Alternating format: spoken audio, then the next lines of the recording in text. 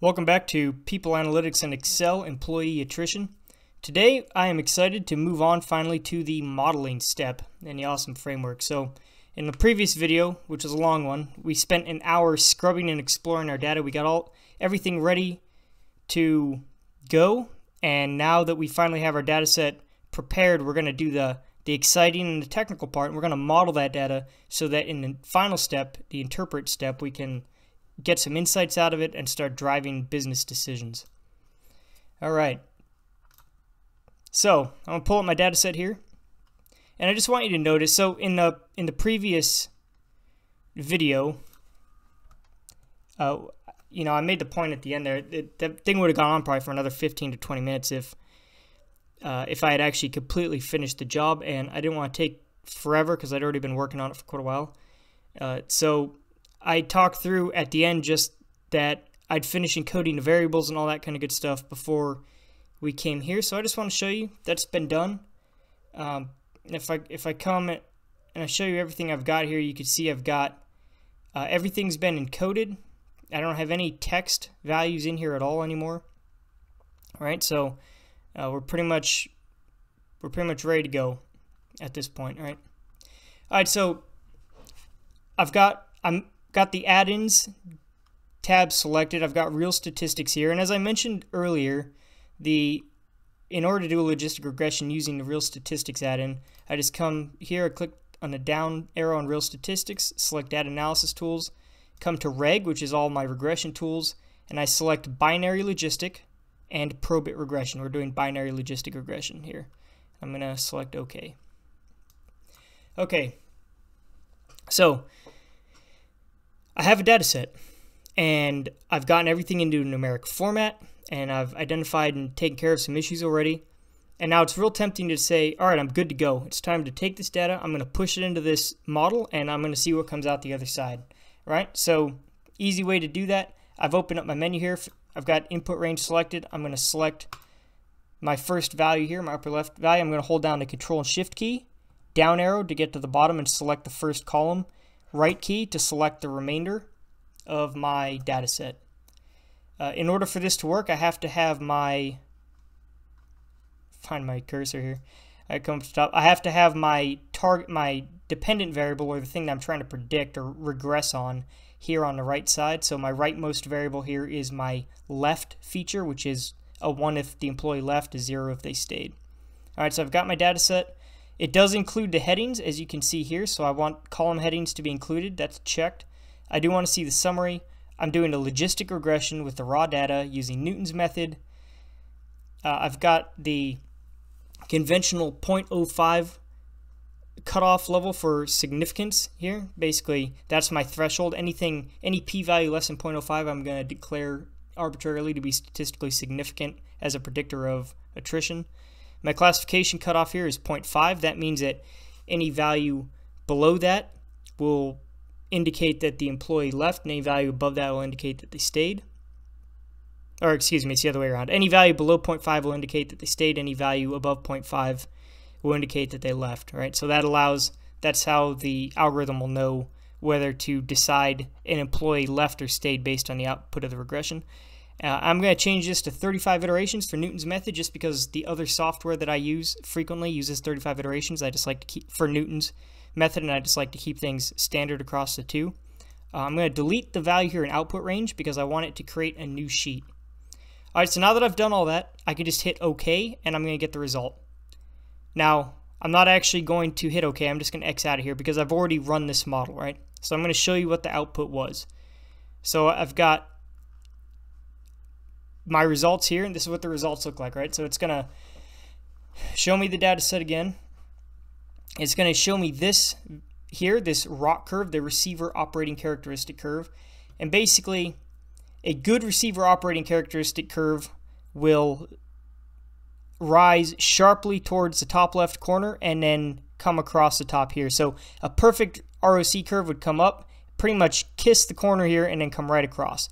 A bad one will do exactly what this is doing, which is just rise at diagonal across the graph. What this ROC curve is telling me is that this model effectively has no idea what's going on. It's not effectively even giving me any extra information. Now, more importantly, I know I've got a problem here. I just use control down arrow to get to the bottom of my data set, right? So I'm on the last row here. Below the last row, I've got my coefficients. It calculated 0 for all my coefficients. That is a problem. All right, and then I've got errors for all of Sarah's stuff, for standard error, for the p-value, for the upper and lower bounds of my 95% confidence intervals. I basically didn't get a value at all. That's a problem. All right, basically, it's pretty obvious that the algorithm failed to actually arrive at a solution. All right, so just looking at this, I know that this is garbage, right? And what Excel does not tell you when you use real statistics is why. So I know from running the same regression in a different piece of software that I have a singular matrix here, high collinearity among my variables. Now, I don't expect you to know what that means. We'll talk about it a little bit here in a second. But basically, the bottom line is this algorithm failed. All right, I'm going to delete this result. It's useless. All right, now I can also run this same method, or this same, excuse me, can't think, the same logistic regression using solver, right? So I'd input all the same values here and then click solver. Now, what happens when I use solver is that real statistics calculates the coefficients by brute force using the solver, which is a set of optimization tools here, and it comes up with an answer. Now, when you run it, because it's taking that brute force approach, it takes about 10 minutes or so on this data set to arrive at an answer. When I do arrive at an answer, it looks like this. All right, so my receiver operating characteristic curve does bend upward. That's a good sign. But again, when I come down here, okay, so I just use control down arrow to get to the bottom. When I come down here and I look at my coefficients, I do have coefficients now, and that's a really good thing, and I'm glad I have coefficients, but I have no standard errors. I've got no upper and lower bounds for my confidence intervals. So it's hard for me to, and I have no p-value, so I can't tell what's statistically significant. So that makes it a little harder for me to interpret and actually use this output for any actual problem, right? I want and I rely a lot on my confidence intervals and my p-values in order to kind of interpret and talk about my results when I'm presenting this kind of stuff to decision makers, when I do this kind of analysis. All right, so I'm going to delete this too. So we have a serious problem here. Just using the data the way we have it set up, we cannot arrive at an actual useful output. All right, so basically, here's the problem that we have. We have features or variables, columns. We have columns in this data set that are effectively linear combinations of other columns. So let's say, just hypothetically, let's say that this column here was equal to this column plus this column. So this is 2, this is 1, this is 3, this is 4, this is 1, this is 2, so on and so forth.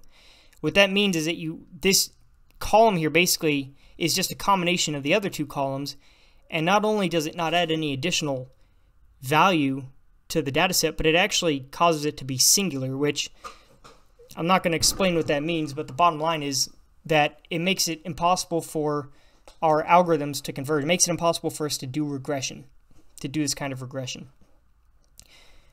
So what we need to do is we need to be able to identify where the problems are, which columns in this data set are causing us this issue.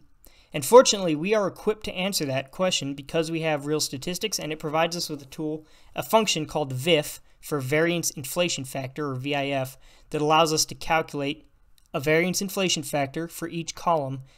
And the higher that number is, the more likely it is that that's one of our collinear variables, our issue, our problem columns, if you will, okay?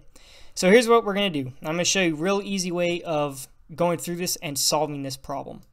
So first thing I'm going to do is I'm going to come up here to View, Freeze Panes, and I'm going to freeze the top row because I'm going to do a lot of my work at the bottom of the sheet below the data set, and I want to be able to see what my column names are while I'm at the bottom there. So now you'll notice when I scroll down, notice I'm scrolling down, but it's keeping that top row there so that I can still see. Super helpful. All right, so I'm going to come all the way down here to the bottom, so I'm just going to click into it. I'm going to hold down Control down arrow, so that brings me down to the bottom. All right, I'm going to insert a column here that I can use to type in some stuff. All right, so I'm going to come down here to row 1475, and I'm going to type column name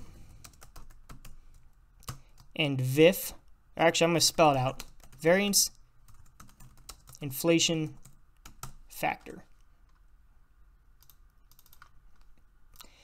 Now, in order to make this work, I need to number my columns from 1 to n. I have 41 columns in this data set right now, not counting the one that I'm trying to predict. So I need to know which column is this. Now, the easiest way to do this is I could just type in 1, tab, 2, tab, 3, right? And as I go, then I select a few of them, I drag my fill handle, and I drag across, and it numbers them. The problem with that is that if I then delete a column, it'll skip from 4 to 6, and these numbers will never change. So I need to use a function to do this so that as I'm deleting columns to fix my variance inflation and get rid of the collinearity in this data set, I don't have that problem. I don't have to keep coming in here and redoing the numbers. All right, so I'm going to use the match formula. So I'm going to type in equals match. I'm going to use a tab key to open up my brackets. All right, my lookup value is going to be the column name that's directly above the first value in this column, comma, and now I need to define my lookup array. My lookup array is going to be all of these column names. So I'm just going to click here on age, and I'm going to drag across. I could also use Control Shift right arrow if I want to, but I'm not going to. All right, so I've selected that, comma, and now my last option here is whether I want an exact match or not, and I always want an exact match when I use match, pretty much. So I'm going to type 0, close the parentheses, enter, and now when I come here and look at it, I can see that that's 1. Now, one other thing I want to do, if I drag this straight across, so I want you to notice I've got B1 is age, B1 to AP1 is all of my column names. I want this to change when I drag this across, but I don't want this to change, right? I want to know where daily rate is still in this same list of names. But if I drag this across using a fill handle, you'll notice that it dragged the whole thing across, and now it's starting at C1 and going past the end of the data set. So I don't want that. That's not good. All right, so I'm going to come up here. I'm going to highlight this. I'm going to hold down my Windows key and press F4. I have to hold down the Windows key for this particular machine. Some Windows machines, you just hit F4, and it'll get the job done for you. But it puts all these dollar signs in here, and that keeps this stable now. So when I drag it across, this value will change. These values will not. Very helpful. Hit enter. Now I'm going to drag it across, and you'll notice for all of these I've got the same thing, right? So now this is going to remain consistent all the way across, and I'm just going to go ahead and drag this all the way across to, years with whatever this is here. Hit enter. All right, I don't need it for this because I'm not going to calculate the variance inflation factor for the column that I'm regressing against. All right, so now for column name, super easy. I just hit enter, or excuse me, I press equals, and then the column name, and I hit enter, and there you go. It just brings that value down there, so I'm going to come across, do the same thing. I would like it to be centered, so I'm going to go to home. I'm going to press center. I'd also like for all of these to be readable. So I'm going to select all of these columns, and I'm going to double click here on the boundary between them, and that'll right size them so that I can see everything. And now I'm going to calculate my variance inflation factor. Pretty easy to do. I'm going to use equal, type in VIF, tab to open up the parentheses, and now I've got the VIF function, the variance inflation factor function that comes with my real statistics. All right. And actually, before I do this, I want to do one other thing. So I'm going to hit escape. This is something I'd like to show you. All right, so I'm going to click into my data set. I'm going to use Control up arrow to come up to the top. And it's going to refuse to work for reasons I don't understand. All right, I'm just going to drag it up. All right, so here's what I want to do. I want to create a named range for all of my data so that I don't have to select it every time I do this, and so that when I reference it, I don't have to worry about it changing from cell to cell. All right, so the easy way to do that, and this is pretty nifty, right? I'm going to hold down Control Shift. I'm going to come down. So now I've got all my data. I'm going to come across. I'm going to let go of Control, hold down Shift, and come back left one, so I can unselect my dependent variable here. And I'm going to come up here where it says B2, and I'm going to name this my data. I'm just going to name it data. I'm going to hit enter. All right. So now if I want to find that, I can just either hit the F3 key or the Windows F3 key. So if I do that, I get this dialog box that opens, and you can see that that's in here now. What this refers to is that entire range I just selected with all those values. Now what's super helpful about this, I'm just going to hit cancel, is now when I want to reference that for my variance inflation factor function, I no longer have to come up and drag and do all that kind of stuff to select it. I just hit enter, VIF. I'm going to use tab to enter to open the function up. And now what I need is, I need my data. So I'm just going to type it in, comma, and then the next argument is going to be this number right here. So I'm just going to select it, close my parentheses, hit enter. And now I'm going to give it a minute, and you can see that it calculated a value. I'm going to expand this a little bit just so you can see. Right, this can be a very long number. In this case, 8 digits or something like that. Anyway, not too worried about that. So now, because of the way I did this, I can just drag this across. So you'll notice here, I've got the same data selected, and now I'm using this value right here instead of this one. All right, so I'm doing it for this column. So now I can just do the same thing. I can drag this all the way across, and this is going to take a minute to work.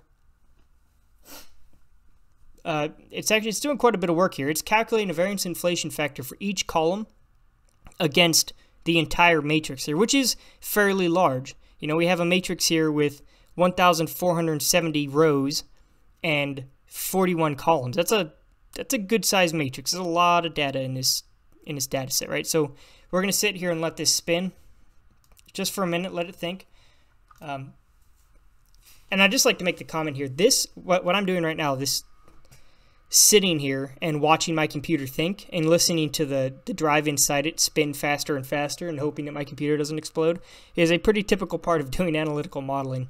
If you have access to high-speed resources, you do your computing on the cloud, it won't be as much of a thing. But for your typical analyst working on a desktop computer or a laptop, this is normal. And even the big fancy algorithms done by the really sophisticated companies like Google, the folks that do those algorithms, they spend a lot of time just sitting and waiting for their computers to think and train their models.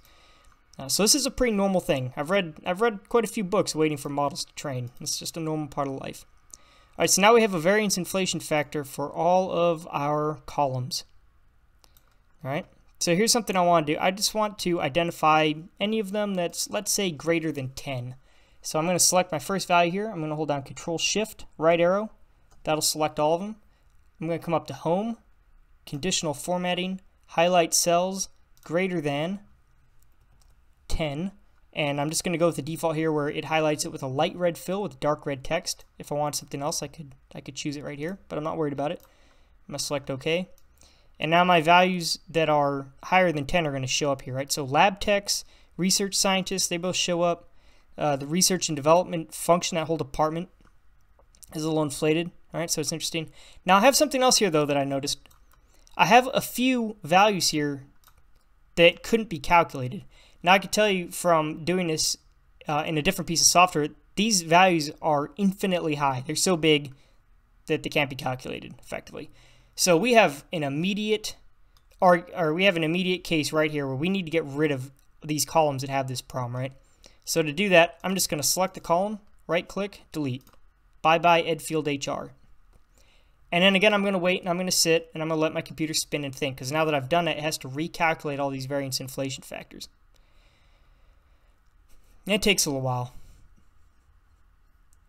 Again, this is a pretty normal part of the process. Actually, the hard work, the really intense, often mentally laborious part of analytics is actually everything leading up to this step. The getting the data, cleaning the data, putting it into a shape where it's ready for analysis, imputing missing values, doing all the stuff that you got to do to get ready to actually model. And then once it comes time to model, it's pretty simple. All the algorithms are written for you. It's not like you're coding up a logistic regression or a decision tree or random forest from scratch. You're taking somebody else's excellent, typically open source code, and you're just putting your data into it, waiting for a result to come back.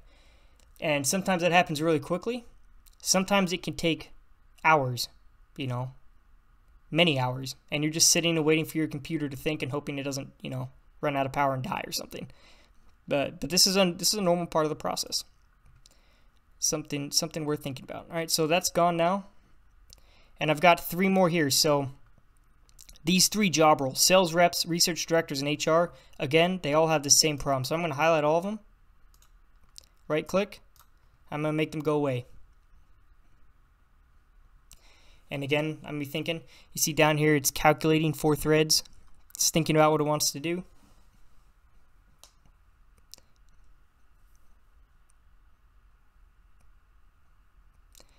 And then when it's done, the nice thing is, so when it's done, all of these are going to recalculate. All the variance inflation factors will recalculate. Because we set up conditional formatting, that's going to change depending on what the new values that are calculated are. So we don't have to keep coming through and looking and re-highlighting stuff. So that's the beauty of using functions and conditional formatting and that kind of stuff in Excel, is it really saves you a lot of time. Once you set it up, especially if you become proficient to a point where it doesn't take long to do it, it saves you a huge amount of time. So it's well worth it to become highly competent with these things. All right, so this is interesting. All right, so notice that research and development had a variance inflation factor of 14 before. Now it's down to 5. That's pretty reasonable. I like that. And I come across here, I don't see a single variance inflation factor that's out of control anymore. I don't see any issues with this. That's encouraging. All right, so what I'm going to say now is I'm probably ready. I've probably solved my collinearity singular matrix issues. I think I'm ready now to actually do this analysis and come up with a result that I can really use. So I'm going to come up to the Add-ins tab, select Real Statistics, Data Analysis Tools, Regression Models, Binary Logistic and Probate Regression, hit OK. I'm going to select my data using Control-Shift down arrow, right arrow. I do want my column headings to show up. I do want to use my raw data to do logistic regression using Newton's method. I'm going to leave the conventional 0.05 alpha value in there. I'm going to leave my classification cutoff at 0.5. I would like to use 35 iterations for the reasons I mentioned earlier. I'm going to delete the output range because I want it to show up in a new sheet. And I'm going to say that's good. I'm going to hit OK. And once again, I'm going to wait, but not too long, because look at that, we already have results. So we have what looks like a pretty healthy receiver operating characteristic curve here. It's very similar to what we got using Solver. All right, so when we took the brute force approach, but it didn't take 10 minutes to train a model, so that's encouraging. So I've already clicked in here. I'm just going to hold down Control down arrow to come down to the end here. And look at that. Let's go ahead and expand this out a little bit so we can look at it in more detail. I have coefficients and their exponentiated values just like I did before, but now I also have standard errors. I have p-values. I have lower and upper bounds for the 95% confidence intervals. I've got it performed the calculation to add its own intercept. I've got all of my variables here, and now I can see all kinds of things right off the bat. For instance, here's something quick and easy, even though we're not going to do the interpretation just yet, but if I just want to see, you know, which of my variables have a statistically significant impact on attrition, I can just select all my p-values. I can come to Home, Conditional Formatting, Highlight Cells Rules. I want all the values that are less than 0.05, which is my alpha. Hit OK. Look at that. These are all statistically significant indicators. Age, amount of business travel, the distance from home, technical education field, but notice none of the other education fields are statistically significant. So that's kind of interesting. You know, it makes you wonder why. Environment satisfaction, whether the individual's male, job involvement. So we have a couple here that talk to engagement. That's interesting. And, you know, here's job satisfaction, again, another engagement type metric. Whether the individual's single, this log of monthly income worked variable that we talked about, spent some time thinking about in the previous video, and a whole bunch of others. All these, you know, sort of duration in the field or in the workforce or at the company type things, all statistically significant. Very interesting. All right. And then one last thing we can look at. So I'm going to use Control right arrow to come to the end here. Got my coefficients again. Got my covariance matrix. I'm going to use Control right arrow to come to the end of that. And again, we'll talk about this in more detail in the next video. But I have what's called my confusion matrix here, which tells me basically how often I was right about predicting people that were going to leave left and how often I was wrong. And same thing for folks that stayed. and it gives me my total numbers for those, and gives me an accuracy score, reminds me that my cutoff was 0.5, and I've got the data here that undergirds my receiver operating characteristic curve graph.